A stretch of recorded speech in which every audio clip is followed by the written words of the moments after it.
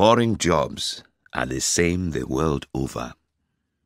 Doing exactly the same thing day after day after day can destroy you.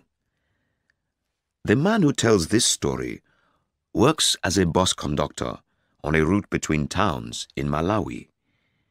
He has been doing this job for 9 years, but it feels like 100 years. At Chitakale, the bus, although already packed full, picks up a few more passengers and continues on its way. The road is wet, and the March rain beats gently but endlessly upon the roof of the bus. Outside, the yellow maize stands in the fields, unmoving, drunk with too much rain. The rainy season, dark, long and heavy, is coming to an end, and soon people will be coming to cut the maize. But neither the muddy road nor the maize in the field can show me anything new or interesting. For 9 years, I have been a bus conductor, and I cannot begin to count how many times during those 9 years I have been on this road.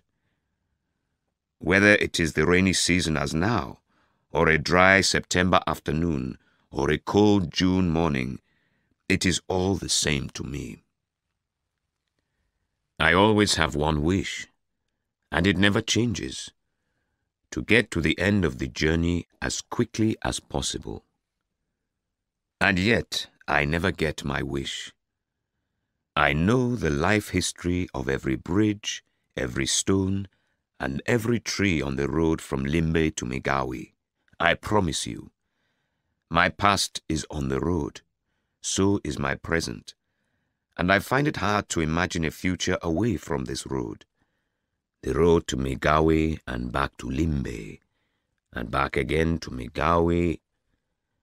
I don't enjoy thinking about my past before I became a conductor. I know I once had a father and a mother. We once lived on one of the large tea estates in Mulanje. But in my mind, this time is distant, not clear. My father died when I was a little boy, and my mother lived on, selling kachasu, illegal beer, to pay for my schooling. When she had finished doing that, she drank herself to death on the day I went home with my first pay. I also had an elder brother who went to work in the mines in South Africa. At first, we used to write. Then my brother stopped answering my letters, so I stopped writing. The bus stops, and I loudly ask if there is anyone getting out here. There is no answer, so the driver starts his engine and the bus moves on. But a moment later, someone rings the bell and again the bus stops. "I'm dropping here," says a man rising up from a seat not far away from me. Several passengers shout rude, angry words after the man as he pushes his way to the exit. I say nothing to him, and as a result, some of the ugly words are thrown at me too. Before I became a conductor, I worked in a tea research station. My job was to sit all day and write down the figures produced by a strange and complicated machine which, I was told, measured the brownness of tea. I never understood what those figures meant or how the machine worked, but my boss repeatedly told me that my job was of great importance to tea research. I did not understand this either, though I was proud to play my part in this great work. However, I quickly grew tired of sitting in the same place and writing down the same figures day after day, and I left the job after only a year. "I want an interesting job," I told my friends as I left. "I'm going to be a conductor. There is variety there. Different people, different places every day. The bell once again rings, and the bus stops for some passengers to get off. "I have a bicycle on the roof," says one man. "And I have a bag of maize," says another. I'm sure I know the reason why I'm growing so thin. My ears have grown tired of hearing such things. I have heard them hundreds, no, thousands of times. Maybe one day the passengers will be kind enough not to say them. The bus has reached the worst part of the road and is moving at walking speed. The driver swings it from one side of the road to the other as he tries to keep to the less muddy parts. Many a time the wheels go deep into the mud, and all the passengers have to help in pushing the bus out. "I wonder what time we'll get to Malawi," I say aloud without meaning to. The driver, hearing me, looks at his watch, ashamed.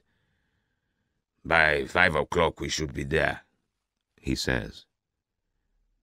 The driver is a very old man, has been a driver for over 30 years, and should not still be working, although all attempts by the National Transport Company to make him stop have failed. No one understands why this strange old man, who is said to be very rich, prefers to go on working. I suspect he will die as soon as he is taken off the road. Behind the wheel, he looks full of life, but his eyes show the shadow of death. It is only the road that keeps him alive. The bus slides in the mud on a steep hill and nearly turns over. Streams of water run down the side of the road. "Everyone come out and push!" It seems to me that the road changes everybody. No one is free of it. Not just the driver, but all the passengers I have ever met. I feel sorry for them, but the thought worries me. I became a conductor in order to escape from a boring job and a cold, impersonal machine that measured the brownness of tea. But after 9 years, I do not find much variety in the brownness of men. Indeed, it seems to me that these are the same passengers that I left Limbe with on that rainy morning 9 years ago. That rude, talkative man has been on the same back seat for 9 years and is still telling the story of his business success. So too, that other man near the window, who smokes all the time, but won't let the windows be opened. That crying child never seems to grow up. And there is that fat woman who cleverly pushes off everyone, attempting to sit next to her. Yes, these are the same passengers, and it is the same road, the same journey without end. "Everyone come out and push!" The rain continues to fall, and the driver keeps swinging the bus from one side of the road to another to avoid the mud. The bus complains continuously under the heavy load of passengers, which never seems to get less. People get on and get off, but the bus is always crowded. At Kambenje, the bus stops to pick up a few passengers, wet with rain. Among them is a man wearing an old yellow raincoat. I look at him carefully as he gets on. Yes, indeed. My father. My father had just that hardened look on his face, that bent back from years of picking tea.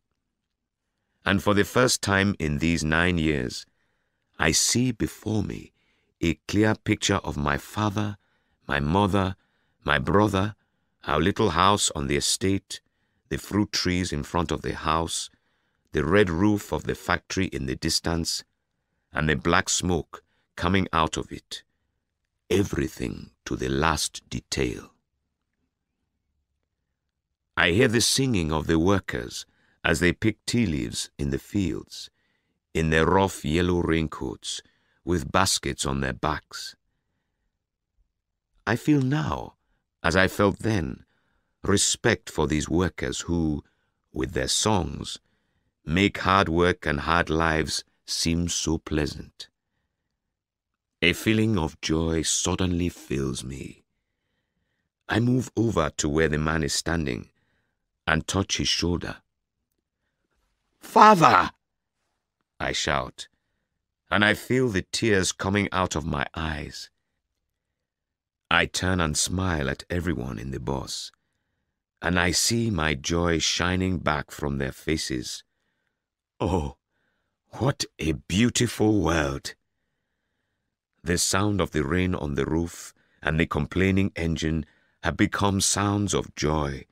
The old man at the wheel has become happiness itself. The voices of the passengers and the crying of the child fill me with a wonderful feeling. Father! So my father and mother have never died after all. My brother has never had to go to South Africa, and I myself have never had to write down figures from a machine that measures the brownness of tea. But suddenly, the bus comes to a violent stop, and all the standing passengers fall over one another. I try to stay on my feet by holding on to the man I had called my father. But he is already falling, and he pulls me down with him. Everything in my dream disappears. I seem to be coming back from the dead as I and the man I had called my father help each other to our feet. "Everyone get out and push!" The bus has once again got trapped in the mud. The two front wheels are in so deep that it is going to take hours before we can continue. "By 7 o'clock we should be at Migawi," says the driver, when we have finally succeeded in pulling the bus out. Once, those words used to calm me down. But now, as I hear them, I feel cold all over. The idea of arrival has now begun to frighten me. I say nothing, and instead look at the maze in the fields outside.